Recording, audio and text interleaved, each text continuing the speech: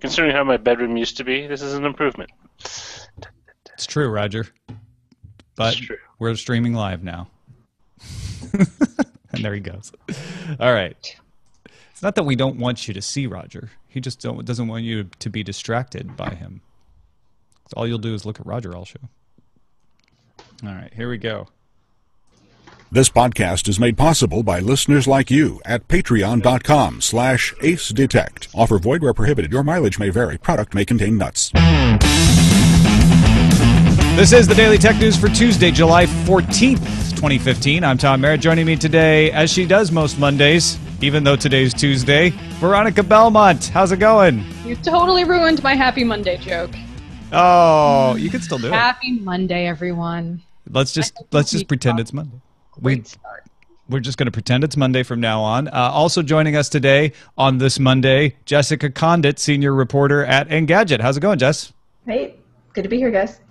Thank you for joining us. We got some interesting stories to talk about to bring your mood back up from yesterday's show, a little forward in the show. But let's start.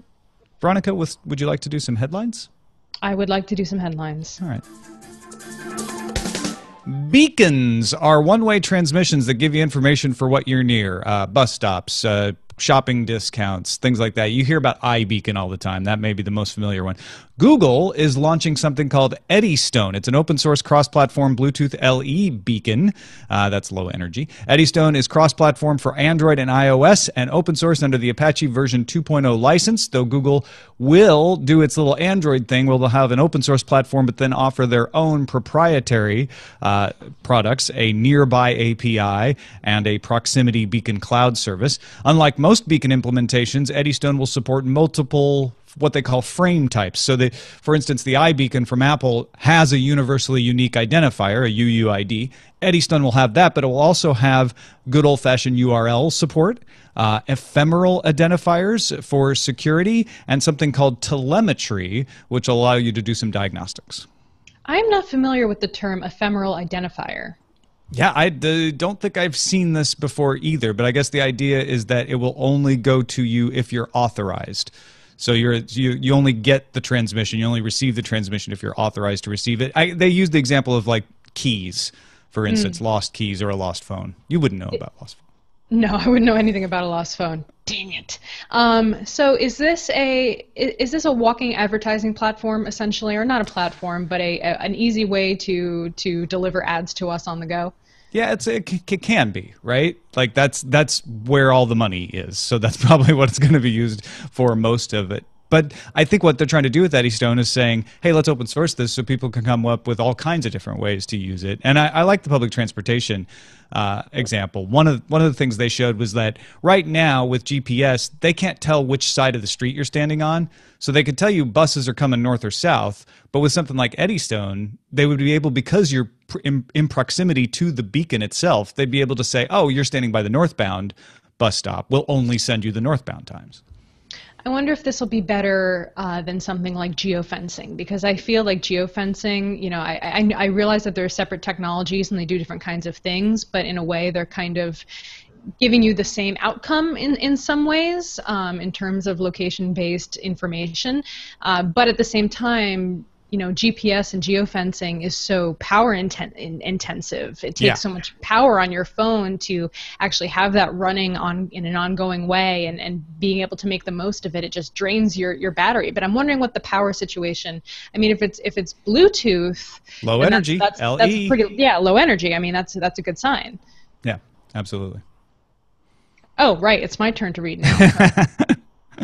Nokia is getting to be like that friend who said it really is going to finally start that project they've been talking about. You just wish they'd stop talking about it and get on with it.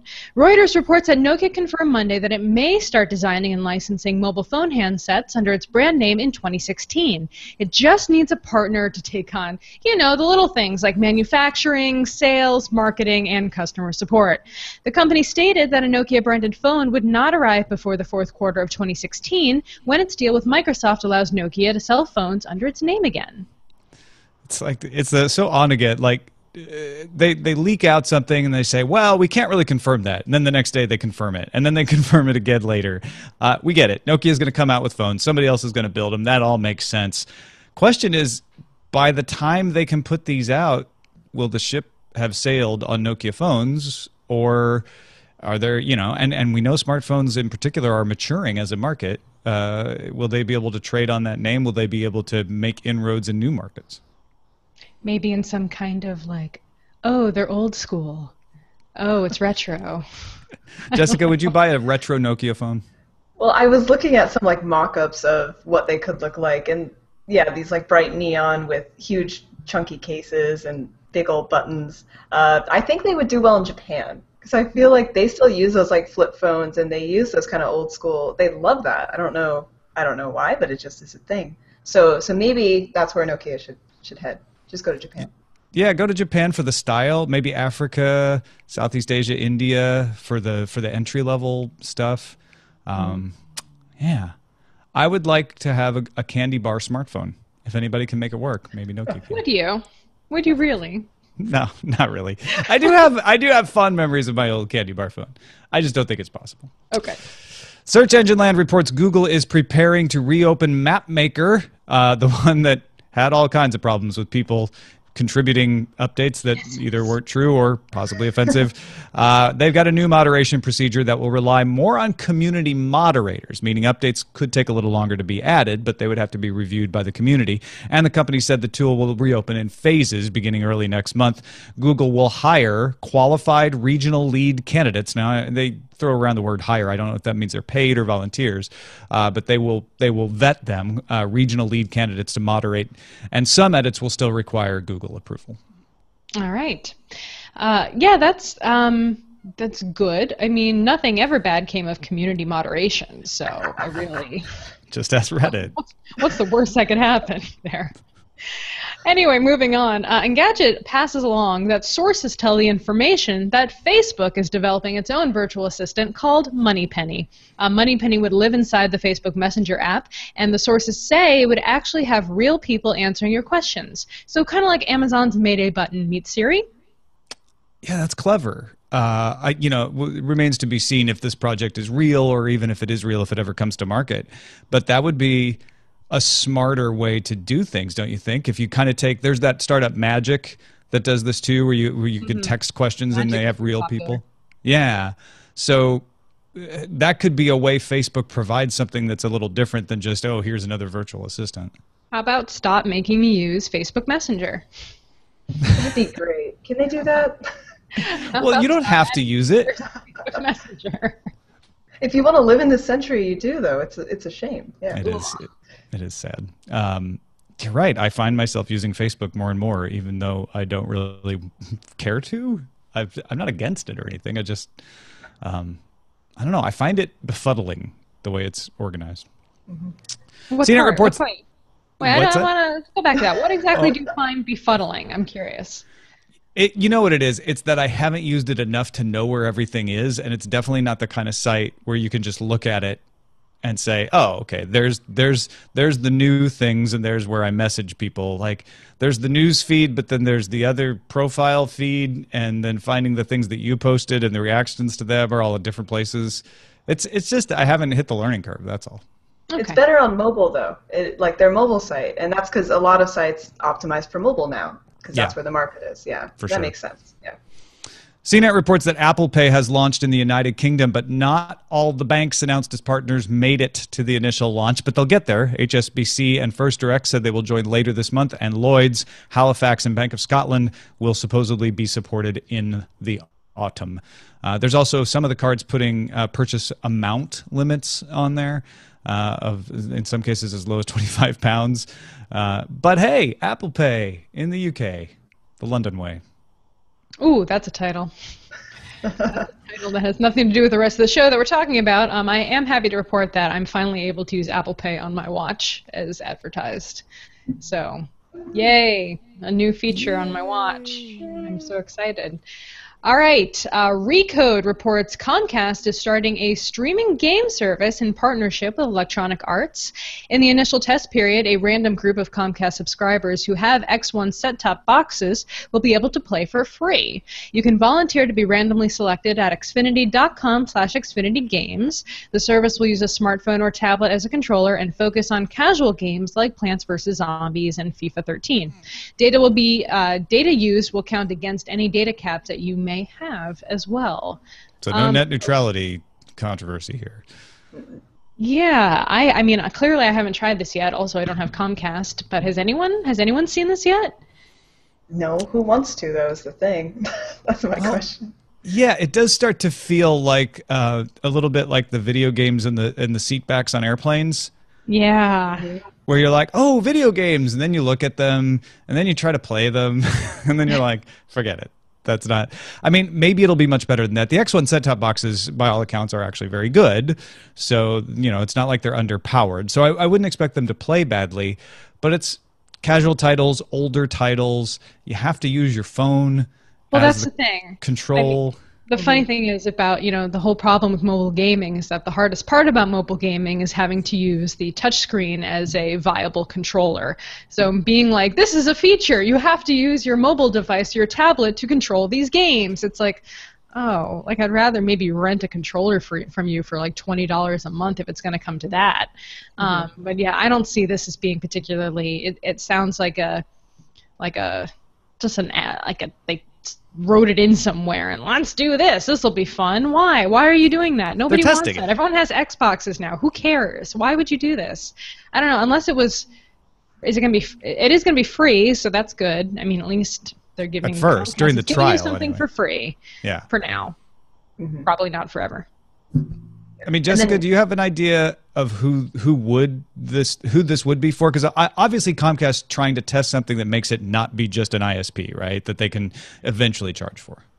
Right, and this is, I mean, it has to be for people who have Comcast, who have the X1, and then don't have an Xbox One or a PS4 or a Wii or a Wii U even.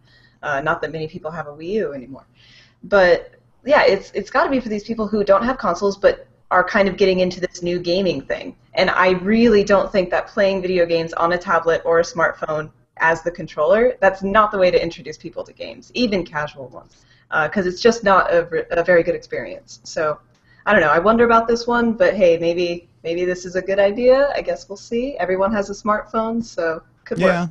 I get the idea behind it for sure, but like you say, like even Plants vs. Zombies has a timed element to it, and when you're dealing with smartphone controls that are disconnected from the screen you're looking at, right? Because you have to look up. Yeah, it just doesn't really work. They're making fun of me in the chat room because I said $20 a month for a controller. Yes, that was just a stupid example. I don't really mean they should charge $20 a month for the controller. I'm just saying, whatever. If it was part of your package when you bought your darn set-top box, you'd be like, here, and then throw in this controller. Yeah. That's what maybe that's what they'll find when they do this. I think it's Monday, guys. I'm really tired. Like I have crashed myself from the weekend. I'm still kind of on Sunday time. I'll get there. The Guardian found data hidden in the source code of Google's transparency report that reveals information about the people making right to be forgotten requests. Of the roughly 220,000 individual requests made to Google in this report, less than 5% concern criminals, politicians, or high-profile public figures, which are often used as examples of problems with right to be forgotten. The data covers about 3/4 of the requests made to date. Google has since updated the source code to remove that data. Way to go. Well, because it doesn't help. Their case is like, hey, when we're removing these things, we're removing relevant data from these types of people. And if the requests are coming from private individuals most often, that kind of undermines that case. Mm-hmm. We get lots of great suggestions for stories at our subreddit, dailytechnewsshow.reddit.com. Thanks to the more than 5,000 people who are in there participating, and of course our amazing mods. If you haven't stopped by, you ought to. It actually has a great fountain of tech news on its own, just if you want to see a great cross-section, and it helps us figure out what to put in the lineup. You've heard some things that were submitted there already. Star Fury Zeta sent us the Gizmodo report that Mozilla blocked all versions of Flash starting Monday night as a result of multiple zero-day vulnerabilities. And then, of course, Adobe today released a new version of Flash that Firefox does not block. But pretty intense move there on Mozilla's part to be like, you know what, we're just not going to deal with this anymore. This is unsafe. We're going to block Flash till they fix it. Good for them. Yeah, I'm totally on board with that, actually. Mm-hmm. Maybe that'll get more people using Mozilla. Maybe it will. Drew CPU sent us the news that Reddit's chief engineer, Bethany Blount, sorry if I'm saying her name incorrectly. Bethany Blunt? It would have been my guess. Bethany. That's better. Bethany Blount confirmed that she has left the company because she didn't think she could deliver on promises being made to the community. She said, quote, "There are some very aggressive implied promises being made to the community in comments to mods, quotes from board members, and they're going to have some pretty big challenges in meeting those implied promises." Blunt has been with Reddit for less than 2 months. She came over from Facebook? Yes. I believe, yeah. She came over from Facebook. I think she's going to leave to do her own startup now. It was what I believe I read from Recode. But this is people are jumping ship at this point now, I think, because it feels like a pretty aggressive environment over there right now, and we're getting a lot of mixed messages from the board members and from Alexis, and it's getting kind of intense. Mm-hmm. I read an interesting story on TechCrunch, or an interesting take on TechCrunch today, and I wish I still had it open so I could credit the author, but they were basically saying this is kind of normal for Reddit. Like, things just tend to happen, and then Reddit keeps chugging on. And I the point was, at a certain point, too many of these types of things can undermine them, but they don't think that they've hit that point yet. It does seem like, if you look at the Reddit front page, it looks just as weird as it does any other day. So it's situation normal there. And subreddits are active. I mean, they could still mess it up, but it's easy to overblow what's going on at Reddit because of these kinds of departures. But at the same time, someone leaving and then talking, I think, is the most significant part of this. She didn't just leave and say, no, I've got nothing to say. Everything's fine. I'm just going off to pursue my own projects, which is what people often say. She's saying, they told me to achieve something I didn't think I could do, so I left. And that's a similar message we've heard from a few other employees or former employees speaking out and saying, actually, there's some shady things going on here. I didn't agree with some of the policies, and that is a little concerning because I don't think that happens every day. And it's not every day that like the moderators of the AMA forums get to write an editorial in the New York Times. Right. Like that. So there is something happening. I don't think it's just standard business dealings right there. Yeah. I'm really curious to see what comes of all this. Is Reddit just going to kind of return to is the way things were before the shakeup started, or are there going to be major changes? I mean, they seem to say so, but I feel like the community just wants it to kind of go back to the way it was. So are they going to do what the community wants, or what's best for the board, or I don't know what's best. I mean, thank God, I'm glad I'm not on that board. I get the feeling that I'm not at all involved in that company. Right. I do get the feeling that Alexis Ohanian has a vision, and if you don't fit with that vision, then you hit turbulent waters, whether it means you get removed or you just get frustrated and quit, or you run into problems with the community and you leave.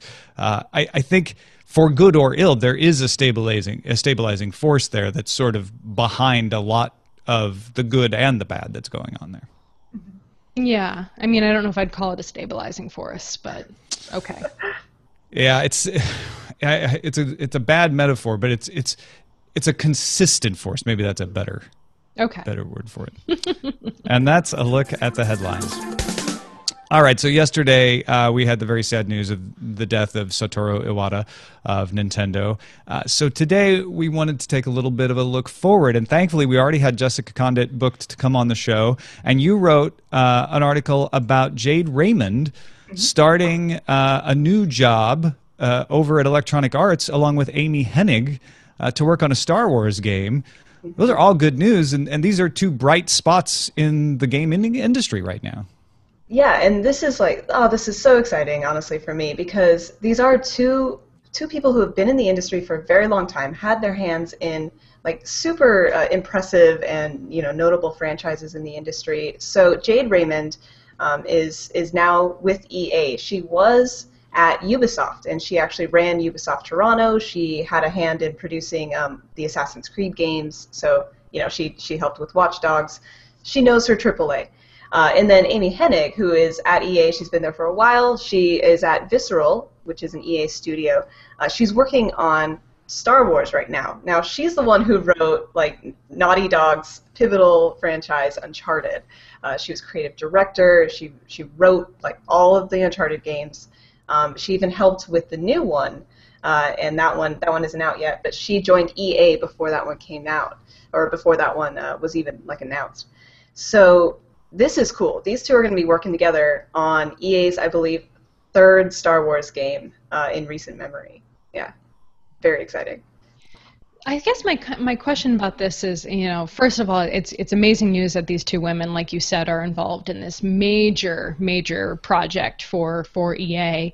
And Star Wars games in the past have been kind of hit and miss. Where there's been some good titles and some bad titles, I would say. Mm-hmm. But do you think this would have been as big of a story if it weren't Jade Raymond, if it were just another studio chief moving from one studio to another? No, this is definitely a story about these two women, these two people. And yeah, it is notable that these are now two women in two very powerful positions at EA, in charge of this huge franchise, Star Wars. Like, this isn't the little leftover bits or anything. So that is notable still in our industry to say that, yes, these two women are in charge, and that's cool. And people are excited. So that's what really made me happy, was that it wasn't comments of, oh, it's going to explode, it's not going to do well. It was a lot of people saying, awesome, I loved Assassin's Creed, I loved Uncharted, these two women are working together, these two people are working together. That's amazing. So that really is cool to see the excitement too that a lot of people are feeling about this move. And I think so. Like, yeah, EA has Star Wars: The Old Republic, which is that MMO they have, and it has lost a lot of fan support over the years. It wasn't quite as renowned as EA really wanted it to be. It's a definition of hit or miss, all in honestly, one, right? Yeah. Because I played it when it launched, and there were some amazing things that they did with the lore and the way they gave you quests, but they were just not able to sustain it, I guess. That's absolutely what it seems like. People, players started dropping off, and then it's kind of where it is now. It's still around, but hardly. And then now we have Star Wars Battlefront as well. That's coming from EA's other studio, DICE. They do the Battlefield series. So Star Wars Battlefront actually looks really cool, I think. I played some local co-op of that at, I believe, at E3 just a few months ago or a month ago. EA messes with my mind. I don't even know what year that was. It's too many things. Yeah, so that looks really cool, and then this is going to be something probably more narrative-driven, this new Star Wars game, if they have Amy Hennig kind of running it, yeah. What is this going to mean for future Uncharted titles? That's what I want to know, because, Uncharted is probably one of my, as well, favorite series of all times. And, Amy has always been really the driving force behind that and the creative vision behind that series. So what have you been hearing about this? Are people nervous about the future of the franchise? Well, so I was at E3, and they had the big at the end of Sony's conference. They had this big Uncharted demo, and it was very fun. A lot of people very excited. So the excitement is there for Uncharted still. It hasn't been proven that the writing is terrible or anything yet. Yet. Hey, who knows? Yeah, who knows? So yeah, the extended demo that Naughty Dog released. It shows, some pretty cool writing. It's very much an action game, and then there's some classic, Indiana Jones style twists and funny lines and all that. So there's still some pretty solid, game makers going into this. I don't think the excitement has died down for that franchise yet, but I am glad that we are at the end of that series, and that that is, Amy Hennig's kind of, masterpiece, and she did see it all the way through. At least to the beginning of the development of this game, yeah. And I noticed in the Wikipedia biography of Hennig that there are a couple of citations of her talking about her belief in the creative direction holding more importance than the graphics of a game, and that totally just mirrored many of the things that Satoru Iwata had said. And I think it shows that this is what makes for a great designer of narrative is somebody who says, let's make the technology serve the storytelling. Mm-hmm. And I mean, Nintendo lived by that. Like, they came out, the Wii U, you know, they came out, and it was not this graphical powerhouse that the Xbox One or the PS4 was. So, yeah, but they proved, obviously, that you can have awesome, fun experiences if you have a solid story, if you have a solid character, if you have the mechanics down. The graphics don't actually mean as much, you know, like I never concerned myself with, you know, 60 frames per second or anything like that. I understand it definitely helps for like competitive shooters and all that. I get that, but I don't need it in my experiences. That's why I like a lot of the indie titles as well, because they do have a focus on narrative and, you know, creating dense worlds that you really feel like you can live in. So I feel like with that kind of mindset, now EA also has Frostbite Engine, graphical, like, extreme powerhouse that they have. So we have solid narrative, solid graphics, if the technology works. EA, we're watching you. And so it should be okay, yeah. Yeah, it's the fact that this is Star Wars, you know, I think is fortuitous, because it does look to me as if we are getting in the gaming industry the kinds of reputations around people that we've had in movies for a long time.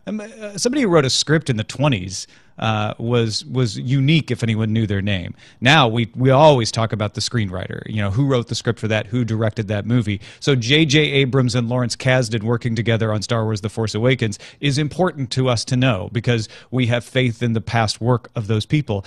And this feels like the new version of that. Jade Raymond, you know, she started as a programmer at Sony. She worked on Sims Online. She worked on Assassin's Creed. Amy Hennig started for Atari doing a game called Electro Cop. Designed Michael Jordan Chaos in the Windy City. So a long resume of amazing things. And of course, Uncharted topping the list. You have a star writer and a star producer working together and on Star Wars. So it seems like it would be positive. I think so, yeah. And it's interesting. Yeah, go on. Oh, I was going to say, you know, I was reading some of the comments on Engadget, and I think they really mirror a lot of the other sentiment around on the internet. Is Jade Raymond still hot enough to work in games? I think this is really the most important question. You had to bring that up. I think Amy Schumer can answer that, actually. Can we get her on the line? Yeah. I hate the internet. Ah! I know, some days, man. Right, Oh, no wow. kidding. I didn't realize they were women. I don't see gender. I'm told they're women, and I believe it. So thank you for pointing that out. Very good.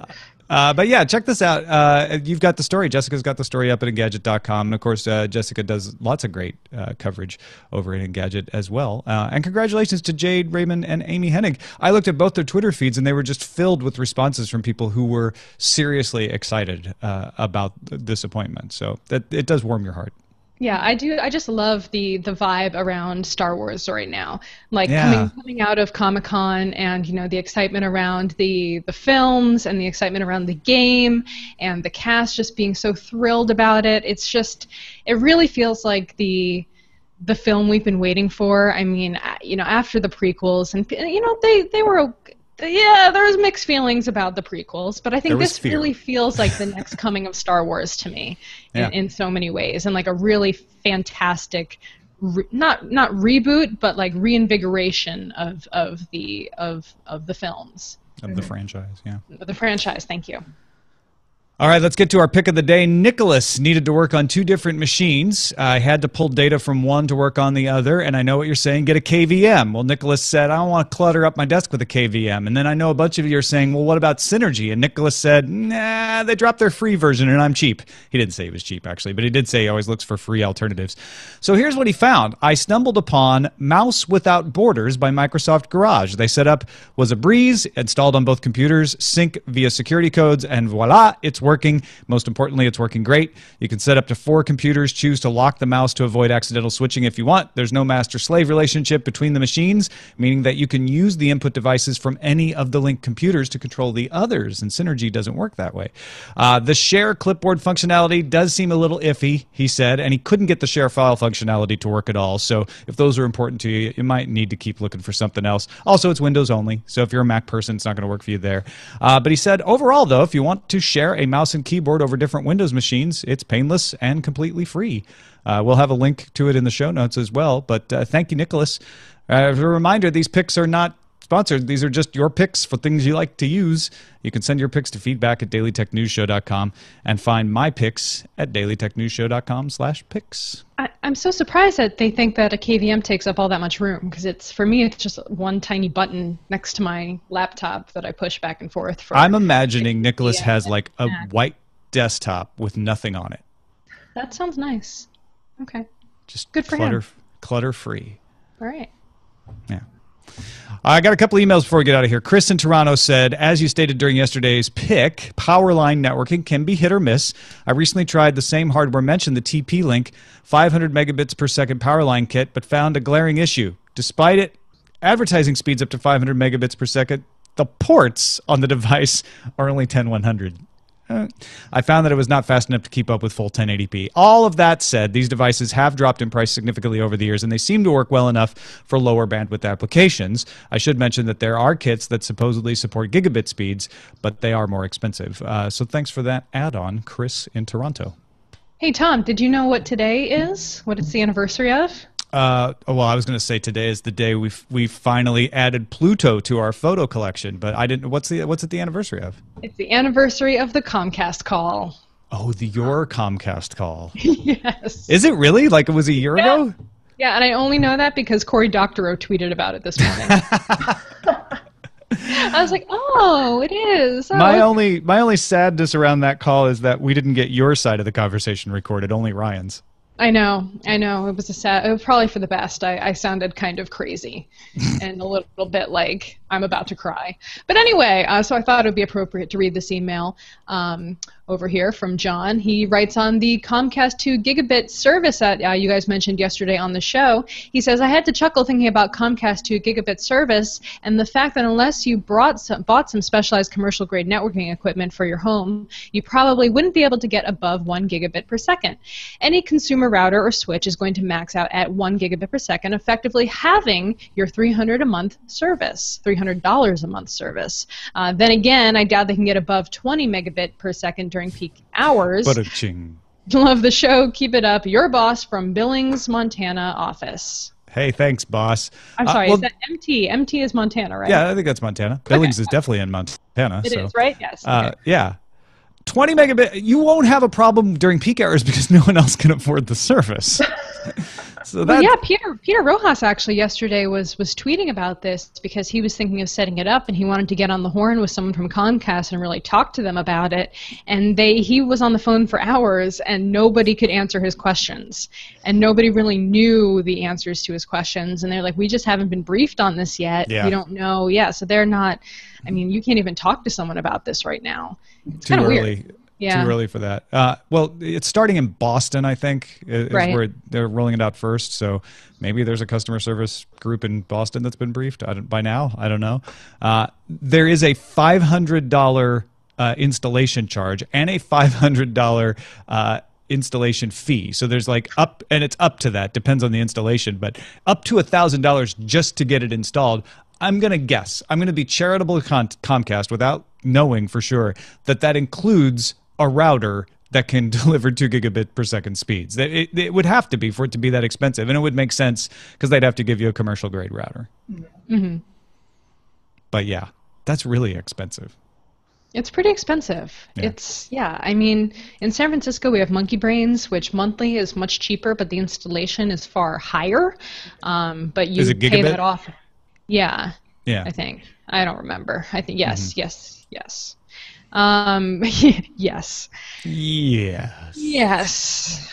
But it is nice that these things are starting to roll out and people are getting, I mean, this is, it's definitely going to improve speeds for a lot of people, Comcast subscribers. But yeah, you got to pay the money for it. Their market is the rich kids of Instagram. There you go. That's fine. Yeah. They really need their Instagram videos to load fast. Exactly. Thank you to John, Chris, and Nicholas for your emails. And thank you, Jessica Condit, for joining us. This was great. Thanks so much for taking some time to chat with us today. Yeah, thanks for having me. This was awesome. Go find Jessica's work at Engadget.com, and they can follow you on Twitter at Jess Condit. Is that right? That's correct, yeah. JESSCONDIT. DITT. 2 T's at the end. Two Part of the Ts. 2 T's at the end club, along with myself. Only one. Anything on the horizon to tell folks about? Yeah, so we're going to have a bunch of Gamescom coverage coming up. That's the big convention out in Germany. So please stay tuned to that. And tomorrow we're streaming Wind Waker as our tribute to Iwata. So please tune into that as well. Yeah. Very nice. So you just go to find the link at Engadget.com for those? Yeah, we'll have a post and everything, and I'll be tweeting to Storm about it, so don't worry about that. Excellent. Veronica Belmont, also on Engadget, hosts Ask Veronica, upon which Jessica has been. No, dear Veronica. Dear Veronica is what I said. Totally, Don't ask. that's what I said, Dear Veronica. Because you wouldn't ask Veronica, you'd say Dear Veronica, and then you'd write her a question. You know, I almost named the show that, and then I didn't, and now I think maybe I should have named the show that because that's everybody what everyone does calls that. it. I'm sorry about that. Totally fair. But yeah, Dear Veronica, new episodes every Wednesday at 9 a.m. Eastern Time. Nope, noon Eastern Time, 9 a.m. Pacific Time. Get those backwards sometimes. But yeah, I've got a couple of special guests coming up in the next couple episodes. I got a certain Tom Merritt coming up next week. And I've got Mr. Patrick Norton submitted an answer for a question about home automation. So that'll be the week after. So yeah, it's gonna be a co-host-a-thon, former and current co-host-a-thon over on Dear Veronica, which is always fun. Excellent. Dear Veronica, as it is written down right in front of me right now on Engadget.com. Go check it out. Thank you to our patrons. 5,058 of you are willing to back us on a regular basis on patreon.com and make the show possible, and we literally couldn't do it without you. It allows us to have Jenny and Roger and Veronica and all of our contributors putting together the show Monday through Friday every week. You guys are the best. Patreon.com/AceDetect if you would like to join them, or if you're feeling like becoming a co-executive producer and upping your pledge, or if you just want to go to dailytechnewsshow.com/support for all the different ways to support the show. If you're like, I can't commit on a regular basis, but I'd like to help out maybe just once, you can do that too. One way is buy a DTNS shirt. We have regular DTNS shirts with the logo on them. They make great gifts. Or if you're going to Nerdtacular in Salt Lake City at the end of this month, you can get a special Nerdtacular version. It spells out Nerdtacular on the back of the shirt with all of our names cross-hatched in there. And you can get that at the store and have it shipped to Nerdtacular for free when you use the code 2sides. That's at dailytechnewsshow.com/store. Our email address is feedback@dailytechnewsshow.com. You can give us a call, 51259-DAILY. Listen to the show live Monday through Friday at 4:30 p.m. Eastern, and listen to it at alphageekradio.com. Visit our website at dailytechnewsshow.com. We'll be back tomorrow with Scott Johnson. Talk to you then. This show is part of the Frog Pants Network. Get more at frogpants.com. Diamond Club hopes you have enjoyed this program. Great show. Thank you, Jessica. That was awesome. Yeah, thanks, guys. That was really fun. That was cool. We're going to That was stick great. around and name the show along with the chat room, but if you need to go, take off. I do. Well, yeah, thank you guys very much. This was cool. I'd be glad to be back at any time. Yeah, So, come back soon. Okay, cool. Bye. What should we call it? A hacker, a faker, updated map maker. Oh, that's so good. Well done, Dark Redeemer. If we go with that, that would be 2 in a row, I think, for him. Mm-hmm. Then there's also it's also Dark Redeemer, Exoddit. As opposed to Exodus, Exoddit. Oh, I EX. get it. Oh, yeah, you kind of have to look at it. You I have to get it. look at it. Pretty Yeah. genius. Which is good. It works for print. Apple Pay in the UK the London way. That's too long. You're Yeah, too long. Really enjoying internal rhyme scheme today. Don't make fun of my curmudgeoniness. You're too long. Stop making fun of my curmudgeoniness. I'm wait. curmudgeoniness. Curmudgeoniness. Everybody to the limit. Everybody to the limit. The beat is to the limit. Everybody come on for Hogosad. Say come on for Hogosad. Say come on for Hogosad. Everybody to the limit. The beat is to the limit. Everybody come on for Hogosad. Wow, you know all the words. That's amazing. That's the only words, I'm pretty sure. Yeah, well, I don't even know those. uh, The cheat is to the limit. My nose is so itchy. all right. Oh, what do you guys think for a title? Title. Come on. Are we just I going to go? Exoddit. Oh, okay. So we that's have a me. little controversy. A hacker, a faker, updated Mac maker, or Exoddit. Do we talk about hackers on the show? I don't remember that. Flash, Oh, I guess. and who's a faker? I will say that in the act of brevity, I might go with Exoddit. Oh well. I will vote on it. There. I think I like Exoddit. Exoddit is getting a posse, Yeah. so I think we might be going with Exoddit. Okay. Veronica, yeah, you haven't expressed your definitive opinion yet, though. I just don't care. I just want it to be over. I'm so tired. Please let me go to sleep. I'm gonna go see what's it called? Ant-Man soon. Oh, really? Oh, Rudd. Yeah, at Dolby. Is it a preview? It is. Is it a Nice. screener? 'Cause Well, I'm that a doesn't super help cool us any. guy. Super cool guy, Veronica Belmont here. Seeing Ant-Man early. Yeah, you have to pay to see it again later to help our draft, though. I'm not involved with your draft. You should have been. Well, you should stop doing it on gosh darn Tuesday nights. What were you, flamenco dancing? No, I have vaginal fantasy. Oh, never mind. That's a good excuse. But that's when Night Attack is. Well, that's dumb.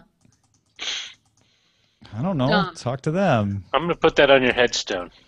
But that's dumb. No, it's that night is vaginal fantasy, and it's put that in quotes. That goes on her headstone? I don't get that. That would make sense. That would just be true. And also too late to see her on the show at that point. Oh yeah, but Actually, who was it? I think it was my dad. No, it wasn't my dad. Was it my mom? No, it was my grandma. Had her name on the headstone even before she died. Because it was one of those dual headstones. And they had put her husband's name on one side, and he had passed away. And then it had her name with her birth year, and then a dash, and then a space. yeah, but how do they do that with the same precision?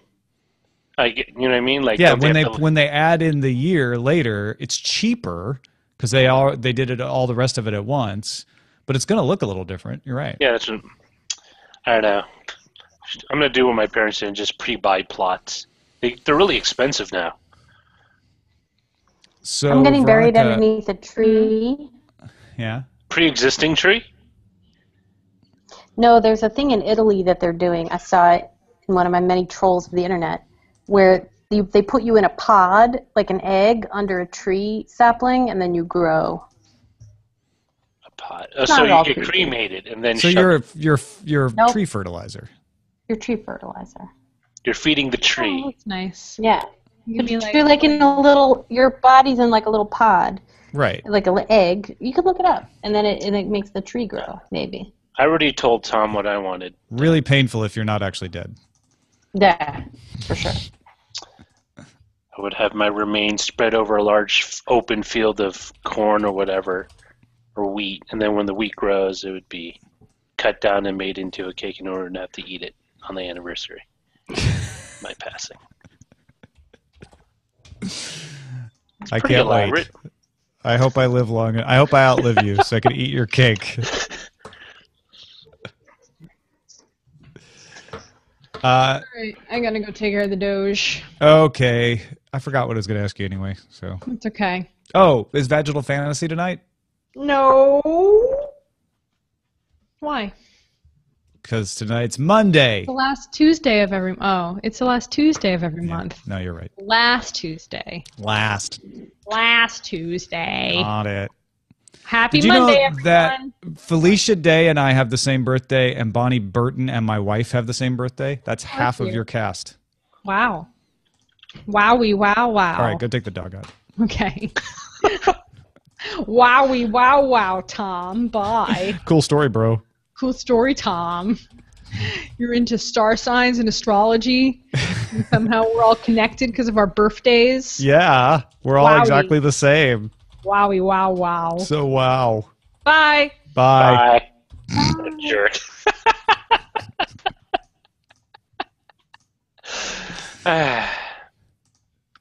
You know, her husband Ryan does that same wowie wow wow thing, and sometimes for some reason it hurts more when he does it. I don't know why. It's because he does it without the ribbing that you get because you consider Veronica to be like a sister. He's just like, I guess. Yeah. His is more of a kind of a more of a, I don't know, more of a sneering wowie wow wow. There's a punch to it. Yeah, there's a bite to it. It's good. I respect it.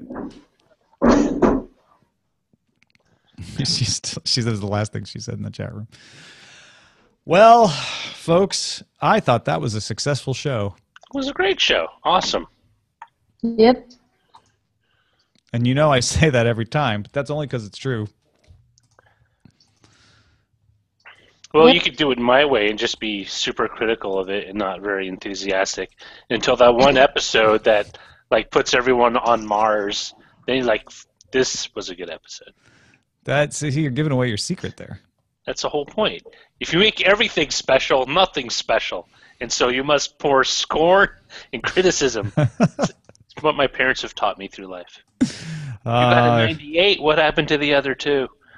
It's true. Why did you miss 2? Yeah. Like, why'd you miss 2?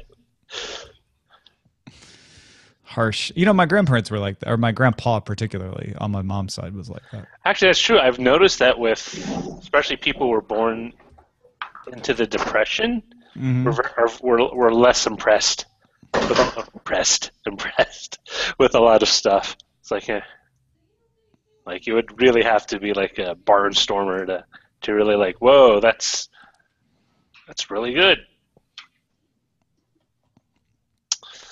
So true.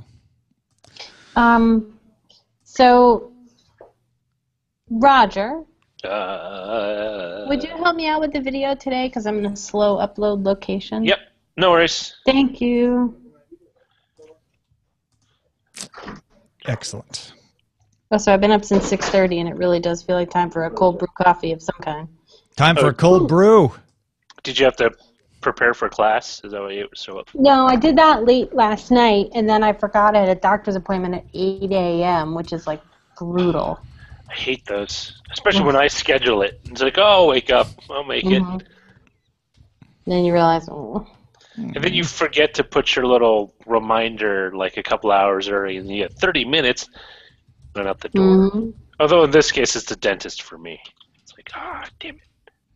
But I made it.